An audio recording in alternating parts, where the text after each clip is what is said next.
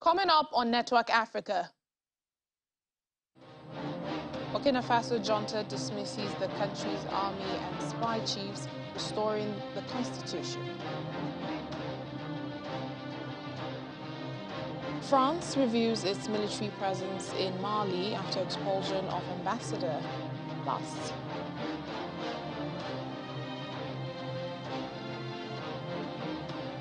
South Africa braces for second storm Batsirai barely a week after tropical storm Anna.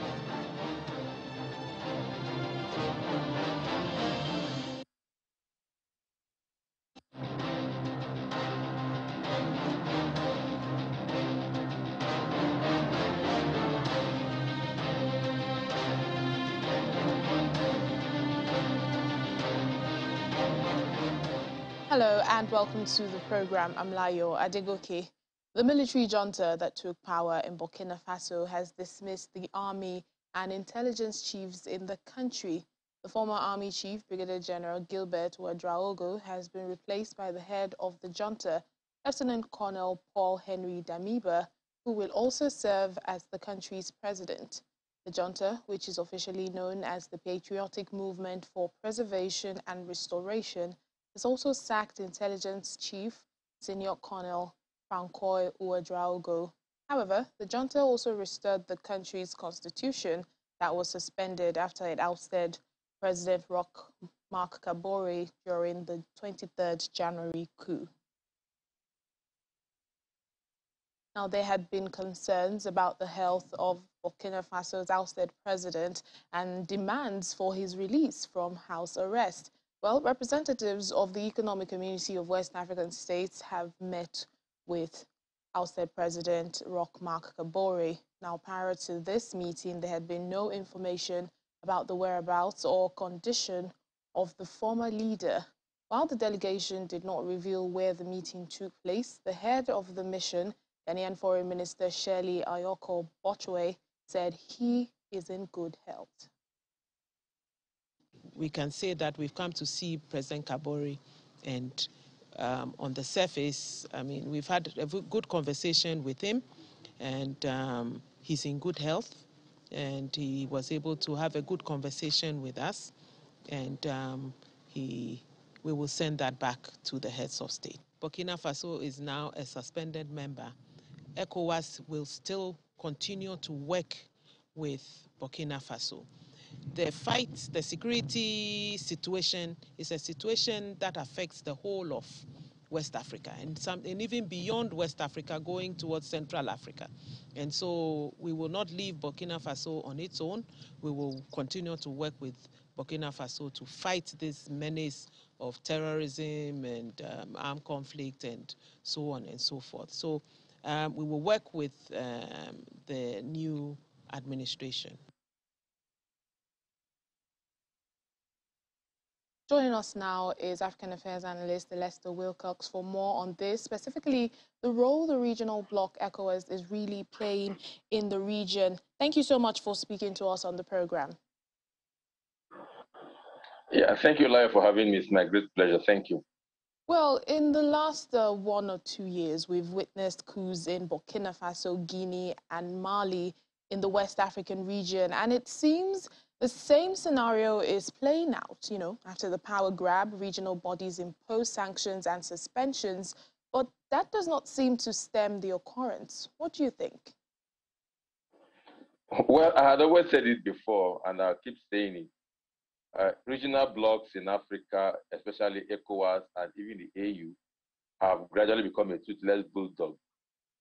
And constantly, they are drifting far and far into the oblivion because there have not been any serious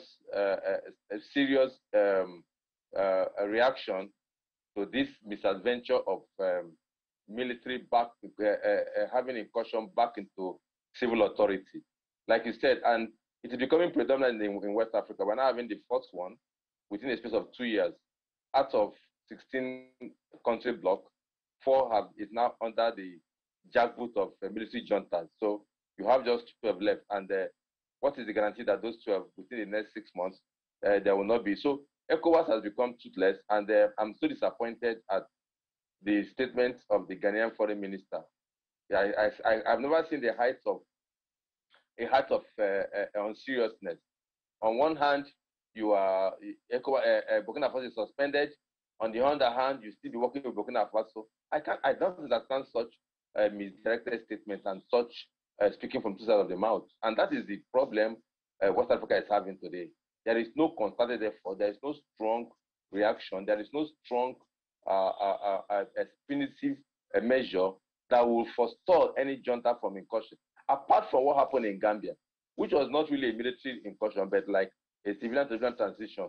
And then Nigeria, Ghana, and some other countries put their foot down, even threatening with military invasion before the Yahya Jammeh relinquished power. Now, in this case, we are seeing a clear case, constitutional breach of removing elected administration by force, which was the dark days of the 80s and the 90s. Now we are going back to it. And ECOWAS can only say suspension, sanction, and at what hand you are still working with them. I don't get it. And I think it's a big joke, I would say. Apart from these sanctions and suspensions now, what more needs to be done by ECOWAS and, you know, other regional blocs? Because before these countries descended into the military takeover, there have been protests from the citizens, you know, Mali, Guinea, and Burkina Faso. We've had citizens on the streets expressing their dissatisfaction, you know, to the government. What more, you know, can be done? Well, the truth of the matter is the principle of non-interference in state matters need to be reviewed. It's an international principle for which ECOWAS and other regional blocs have adopted. But when it is becoming clearly obvious that the internal revolt is creating more problem and is leading every day to military incursion, then ECOWAS leaders need to begin to look again how they apply that principle of non-interference to other state matters. At the level of peer review, I think that there's a mechanism called peer review mechanism within the ECOWAS treaty. That needs to be strengthened, because yes, will agree with me that the citizens are never satisfied. That is human nature. Even in civilized world, they're never satisfied. Today, the rating of President Biden is as low as less than in the 30% level. That shows how unsatisfied his human beings are. British Prime Minister is facing serious pressure from his own people at home. So there's always that need. But when there is review and ECOWAS leaders are telling themselves basic truths about how good governance can be implemented in their various countries and how internal strife could be checked, how the security situation should be addressed, I think this will help. But when it gets to the point of a forceful takeover of power by the military, there must be a strong statement. Yes, it might not only be ECOWAS. And sometimes, too, the problem ECOWAS is having, I understand the problem they're having. Sometimes all these incursions have the backing or signature of the Western countries, like it happened in Guinea and some other places.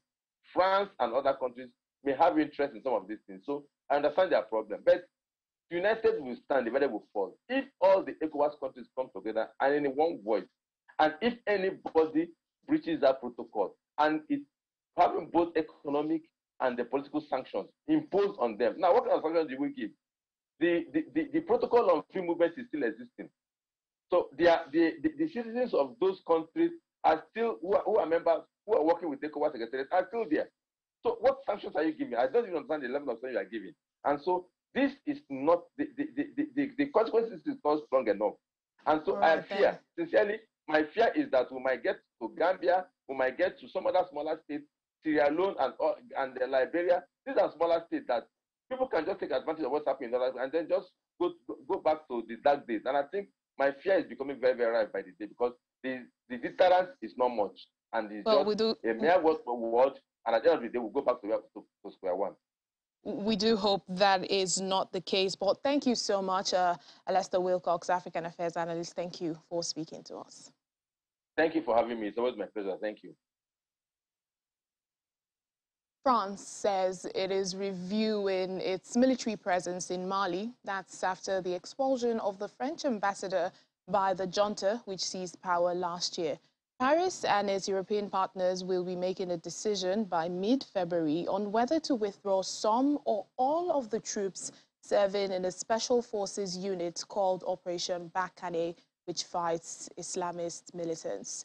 Mali asked the ambassador to leave following what it described as outrageous comments by the French foreign minister, who describes the military leadership as illegitimate and out of control. Paris has already started scaling back its force of more than 5,000 troops who fight Islamists across the Sahel.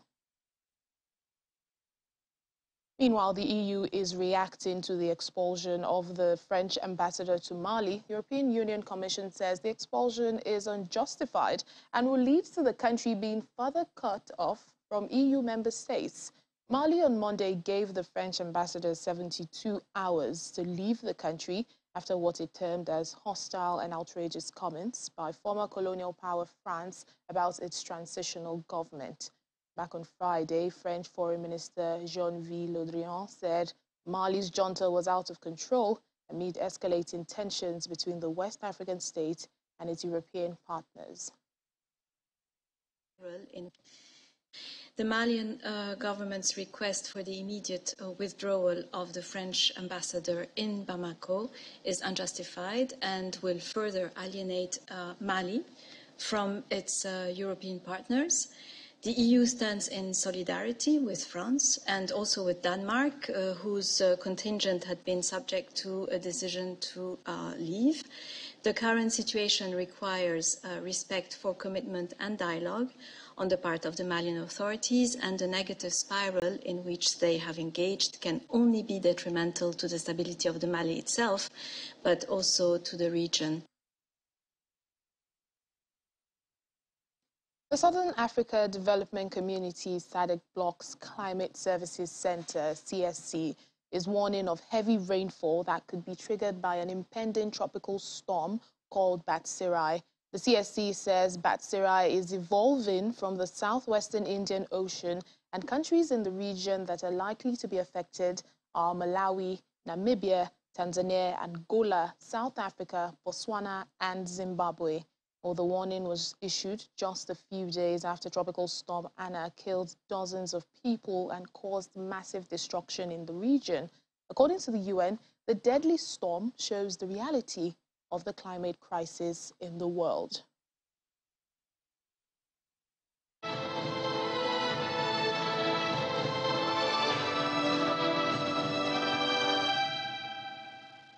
New regulations announced by the South African government is saying the country will no longer require people who test positive for COVID and don't show symptoms to isolate.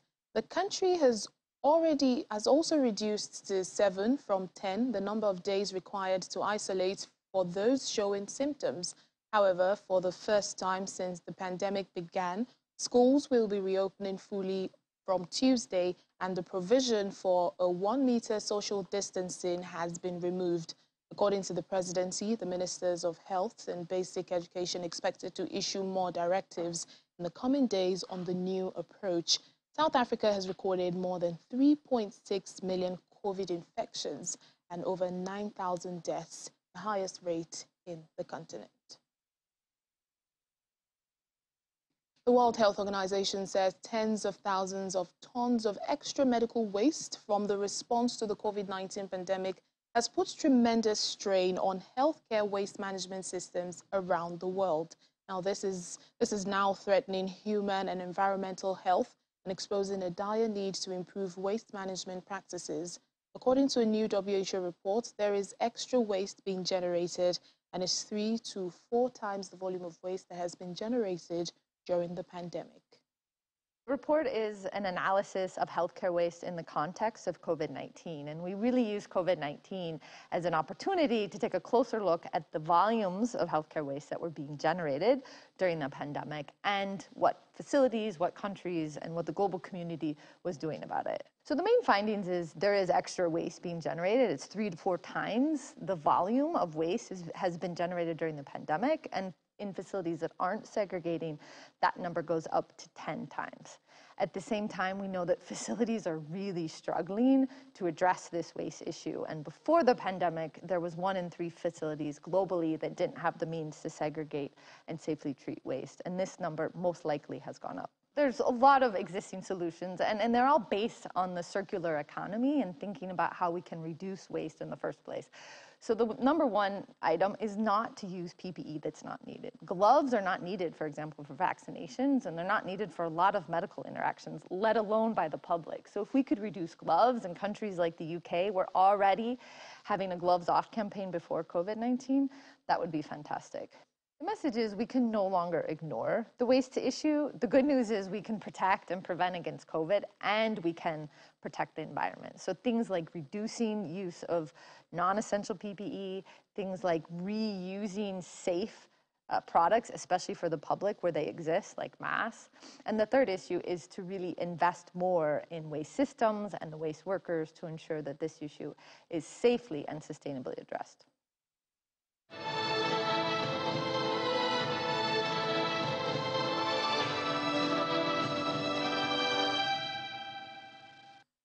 Still to come on the program. Crafting delicate pieces of Amazigh jewelry, an activist is trying to sell the indigenous piece of jewelry in an attempt to preserve his cultural heritage. Please stay with us. Welcome back to the program. Kenya has extradited 2 British nationals to the UK where they are wanted for murder. The Directorate of Criminal Investigation say the men were arrested last week in Nairobi's upmarket Kilimani area. Kenyan police said an international arrest warrant had been issued against them for the 2019 stabbing to death of a 16-year-old boy identified as Alex Smith in the London suburb of Camden. The UK's Metropolitan Police believe that one of the 2 arrested fugitives carried out the actual stabbing. The other suspect is alleged to have been riding in one of 2 stolen cars involved in the incident. 2 other men are already serving their sentences in the UK for their role in the murder.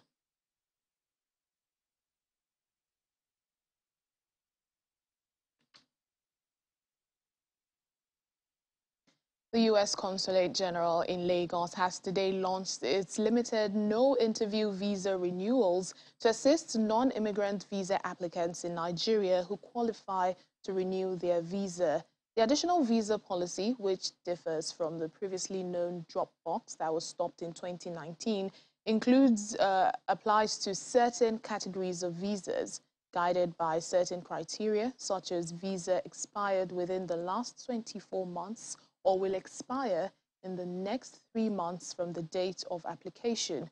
Previous visa was a full validity, multiple entry visa, passport covering the entire period since receiving the previous visa, and the passport with the most recent visa. According to the U.S. Mission Country Consular Coordinator, Suzanne Tuller, there are about 10,000 visa appointments scheduled for the month of February in Lagos, which is pioneering the program. She advises applicants to visit www.ustraveldocs.com/ng to check their eligibility and begin their application.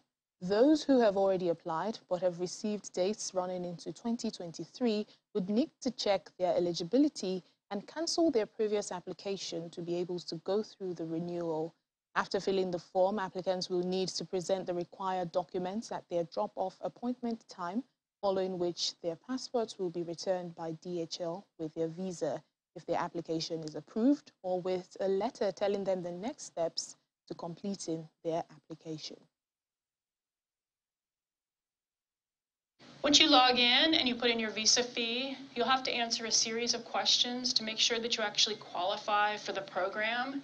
And it's important you answer those truthfully, because if somebody is not too sure and doesn't have the correct information, we will not be able to accept it, and then you'll have already used your visa fee for the program, and you may not be able to find another visa appointment right away. After you do that, you'll print out a letter, which is what you'll take with you, and it tells you the date and time and everything you need to bring when you come to drop off your application for a renewal without an interview. You'll come here on that date and time, and just like you would if you're coming for an interview, you'll join us outside in our visa pavilion and submit all your documents. But instead of having to come in for an interview, that will be it. We'll process your application. It's important to note that not everyone who applies, even if they meet the criteria, will receive their visa without an interview. Like I was mentioning before from the program that was suspended in 2019, there are people who will have to call in for an interview, even if they meet the criteria, because we'll have some questions about a prior travel history or maybe an arrest record in the United States or something else that we need to clarify. And they will have to come for an interview. If you are qualified for the program and qualified for the visa, we'll send your visa and passport back to you to the DHL site that you selected as part of this initial process. If you are not qualified to renew without an interview, we need to see you. You receive your passport and a letter to that effect back, and then you can book a separate appointment to come in for that interview. We do have people who have booked as far out as 2023 or 2024 because we have so few appointments available. Those people, there are instructions on this piece of the website, but I can say that those people are welcome to make sure they qualify first for this program. They'll then need to cancel the current appointment they have, and they can reuse that visa fee, their fee receipt number, to book one of these appointments. Now, if they meet the criteria and they're interested in doing that, I would urge them to do it very quickly because, like I said, this is a limited amount of appointments we have for this month. Although it's quite a large number, we have about 10,000 appointments available right now for people to participate in this program, and that's just for February. Rwanda is celebrating its National Day at the UAE Dubai Expo 2020, and as part of the celebration, the government has organized a two-day business forum. Well, the ceremony includes guided tours of both the Rwanda and UAE pavilions, as well as meetings on investment and partnership opportunities in Rwanda. It will, among other things, showcase business opportunities in the country and also foster partnerships between local and international investors. Among the agencies that will feature include Rwanda Development Board, Rwanda Finance Limited, Rwanda Mining Board, and the Ministry of Health and Ministry of ICT and Innovation. Well, joining us now for more on this is Nutundi Muyelo. He is the CIO at the Rwanda Finance Limited. That's one of the agencies featuring at the Business Forum. Hello, and thank you for joining us on the program. Hello, good day to you. Thank you. Now, what is the significance of this National Day at the Expo 2020 for Rwanda? Yes, thank you very much for this question. So first of all, it is important to recognize the importance of the Dubai Expo. As you know, with the current crisis that we have with COVID, this expo has been difficult and challenges to organize, and we appreciate the effort made by the leadership of UAE to organize it. It is an important event. You know, it's the expo with the largest number of countries. Here we're talking about over 122 countries that participate to that event in Dubai. And it was important for Rwanda to be one of those countries. Just for everyone to know, Rwanda only participated to three expos. So the first one being in Japan, the second one in Italy, and the third one now in Dubai. So when we decide to participate to such an event, you do easily understand that we take it very seriously, and especially when it is around a special day, as today is the Hero Days in Rwanda. So this expo is around the thematic of connecting minds and creating the future, which is exactly in the DNA of Rwanda. And the agency that I represent, being Rwanda Finance, is actually in charge of one of the initiatives, being the Kigali International Financial Center, who aims to connect people from Africa with the rest of the world in terms of business and financial activities, but also to create the future of finance within the continent. So to go back to your question, it was very important for us to be here in Dubai. All right, then. Thank you so much. And Tundi Mugelo, the CIO, Rwanda Finance Limited. Thank you.